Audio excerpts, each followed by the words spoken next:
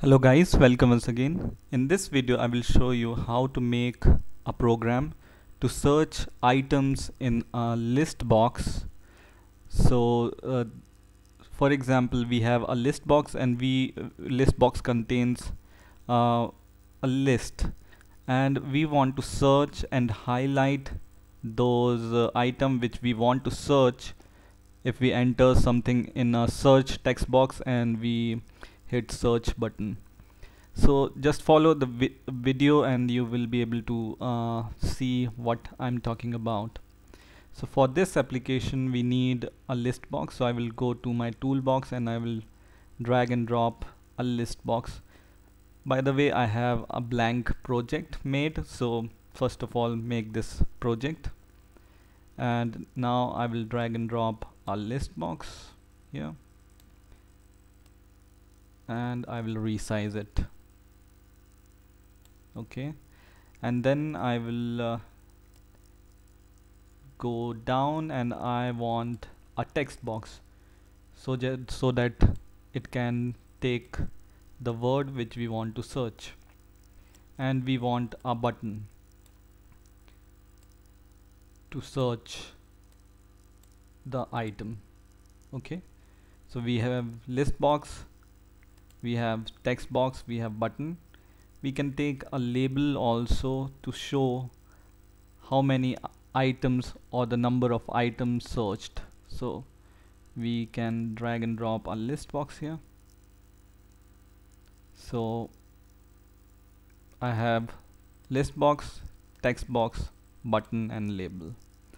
I rename this text box, so I select this and I will go to the properties and I rename this text box as text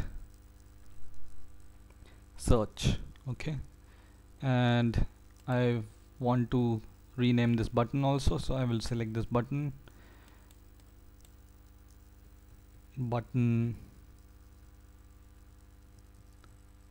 search,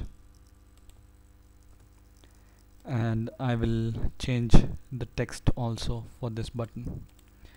So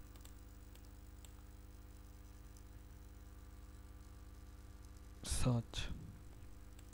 Okay, and I can change this label text also.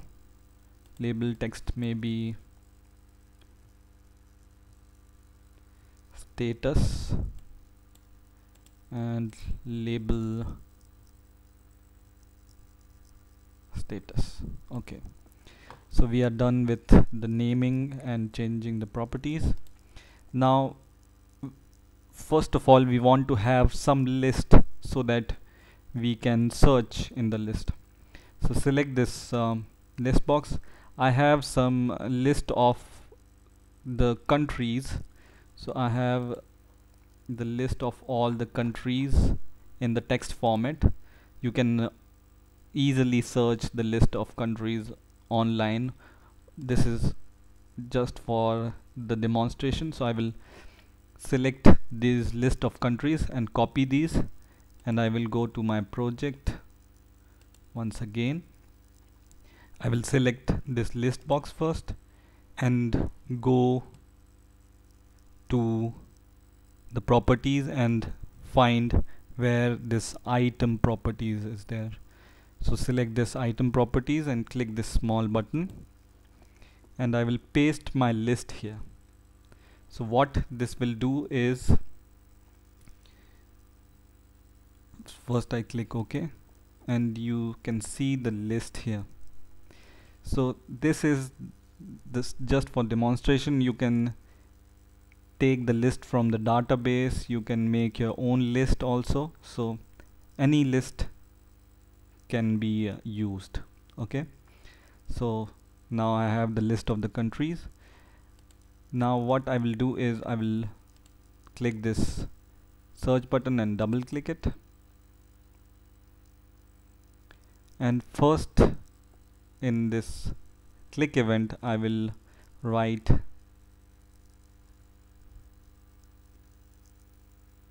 listbox1 dot selected items dot clear. So first of all, if any item is selected, I will clear the selected items for the next search, right? And then I will make a for loop. So let me make a for loop. I will just make it a little bit bigger so you can see easily. Okay, so I will make a for loop here. For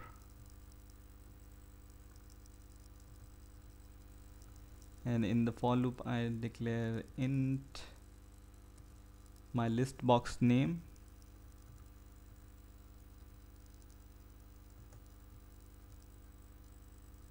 listbox1 dot, so I will just copy this from here.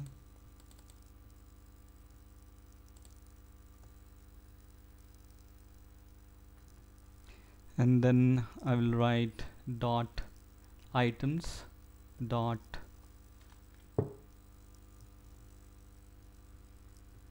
count. Okay, so this is showing error because I have to declare int I is equal to listbox item dot count minus 1. So our list box start from the last value or last count of the list. So whatever number of a list it contains, for example we have 10 item in our list, so it will start from 10th item and we will go backwards. So I is greater than or equal to 0, I minus minus. Okay, so we are going from bottom to top in this list. And now here in this for loop we will make a if statement. So if bracket and bracket closed, so this is our if statement, and in this if statement we will once again copy our list box name dot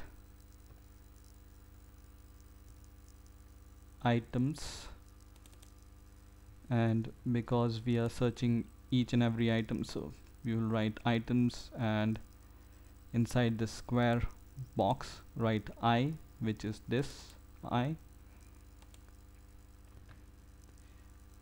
dot toString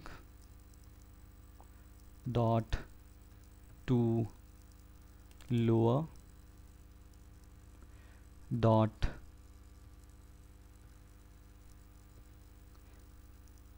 contains, and in this contains bracket we will pass our text box name.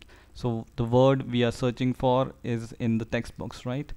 So I will go to my form, go select my text box, copy the name of my text box, which is text search, go to the code once again, and in here in contains bracket I will paste it here dot text dot to lower. So why we are giving this to lower? Because we want to search for the word independent of its case, right? So this to lower will convert every word into a lower case, and then it will search for it. So whether your word which you are searching for it is in uppercase or lowercase, it will convert the list into lowercase also, and the word you are searching for in the lowercase also. So you can search regardless of the case, uppercase or lowercase, you can search any word, right? So if listbox dot item array I dot toString dot to lower dot contains this word in the text box. So textbox dot text dot to lower. Then what we do is we will select that item. So I will copy the list box name once again, dot set selected, and bracket and bracket closed, and first argument is I, which is our iterator, and second argument is a boolean statement which is true. So what this will do is, if the word in the list matches the word in the search text box, then that word in the list box will be set selected. Okay, and we know that this word is in the list. Now what remains is we need to count the number of word found or number of search item found. So we can do, after this for loop, we can write the name of our label. So label status, this was the label which is used for status, dot text is equal to the list box. So just once again copy the list box, dot selected items dot count dot to string. So this, and give it a bracket, plus we can give a small string also. So we can say space items found. Okay, so whatever the number of item which it sees that list box, in the list box this much amount of items are selected, it will count this and transfer into the label. So this is the code, full code. I will make it smaller so you can just see in at once, and you can copy this code if you want. Pause the video and copy the code, and now we can run the programs and see whether it's working or not. So run the code, and we have this program, and you see here is the status, and we want to search, for example, for Australia. Okay, so I will write, you see I have taken the first letter small, but in our list it's capital. So I want to see if it works regardless of the case. I will click search, and it's not found, maybe the spelling mistake. Yeah, Australia. Okay, so it's found here, right? So it's searching regardless of the case.